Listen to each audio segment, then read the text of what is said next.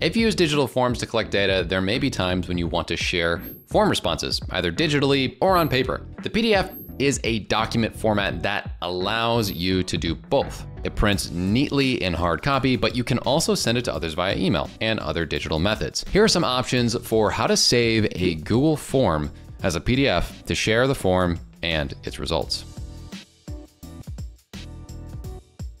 So if you want a hard copy of your Google form to hand out to a group of people, or to share with space aliens who don't have internet access, people do that. You absolutely can do this. You'll just have to do some data entry of the paper form responses when you're done. So after you've created your form, you're just gonna click the 3 dots in the upper right-hand corner and select print. Or you can just press Control P on PCs or Command P on Macs. Most modern browsers, including Chrome, will give you the option to print the PDF. And to do so, you're just gonna go to here and you're going to click on the printer that you want, and then you're gonna press print.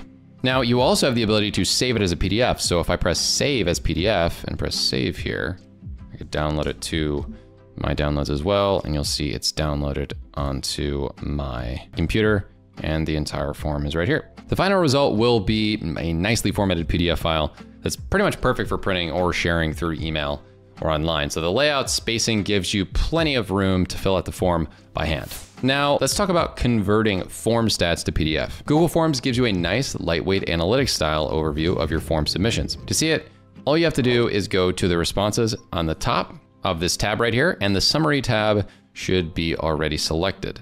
In that tab, you'll see the statistics for all of the answers. That's right here. To print these different responses out though, what you could actually do is press Control P or Command P if you're on a Mac or a PC. So then right here, that actually opened a new tab with a view of just the analytics. You can press Control P or Command P again to open up the printing options dialog, and the actual printing process is the same as in the previous section. I could obviously save these out and check this out too. This option may not be practical if your form has thousands of responses. There's only 2 here, so that's fine. But if you want to see every individual response in one PDF, there's a way to do it. Once you have a few responses, you can go to any sub-tab under responses at the top level tab in the upper right-hand corner of that sub-tab. So if you go right here, and you can click print all responses. And then from there, as you'll see, it'll be savable right here. If we open it up, goes through each person's individual responses as at a submission level. So you can see it's separate for this email versus this email that submitted it. As mentioned previously, showing all the different submissions that went through may get out of hand, and you may want to just showcase just one submission, and that's actually pretty easy to do. You just change from the summary tab to the individual tab and click on the one that you want by navigating through here with the left and right arrows, or by typing out the number and then pressing the print response button. And from there, you can save it the exact same way.